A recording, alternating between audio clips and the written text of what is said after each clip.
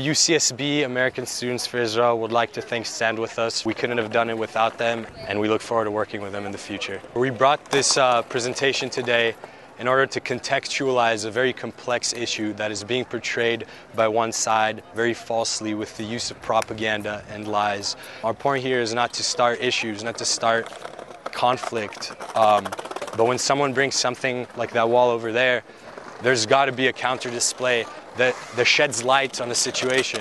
Because if you don't fight lies, people eventually will learn to accept them as truths. And as long as they'll try to spread lies and propaganda and hate, we'll be here to do the exact opposite. Earlier, we had people come here with questions after reading the wall, after knowing slightly more or less about the conflict, came here with their questions, received elaborate answers, sourced answers, and read the panels and were not only surprised to hear what we were saying, but really understood where we were coming from. There was excerpts from the Hamas charter, which specifically described their intent and desire to eradicate Israel and Jews, which, I don't know, that's just very sickening. But they're not here to have justice in Palestine. They're here to make Israel look bad, make Israel look like the evil Zionist entity.